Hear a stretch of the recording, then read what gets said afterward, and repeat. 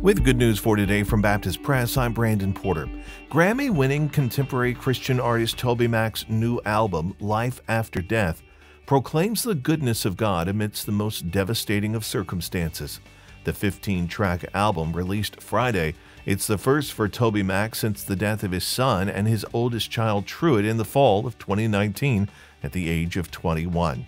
In an interview with Baptist Press, McKeehan says the first music he began to create after Truett's passing simply reflected the thoughts and feelings of walking through that season of loss. The first song to come was 21 Years, a tribute to his son and an emotional song of lament expressing his grief-stricken thoughts to God. The album also features a reuniting of DC Talk members Michael Tate and Kevin Max.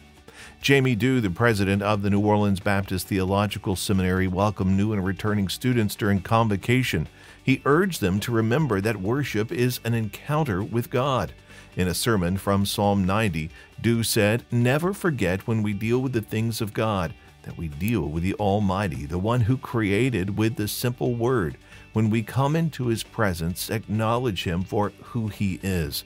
Worship can be familiar, Dew said. He reminded listeners that being in God's presence is an extraordinary moment, but that believers often miss out due to life's distractions, pride, laziness, feelings of defeat, or even disbelief.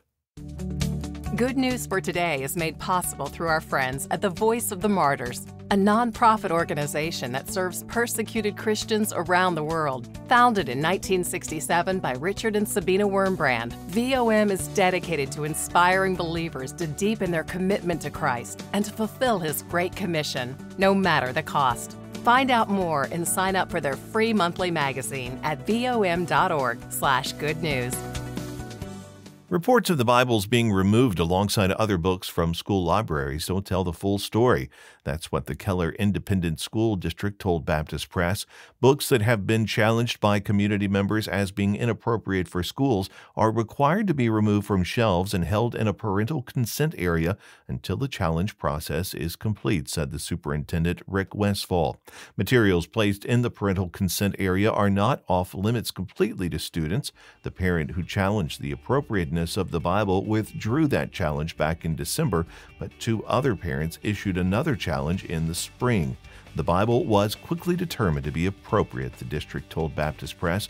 However, as a part of a recently adopted policy, the district is required to reevaluate all books that had been previously challenged.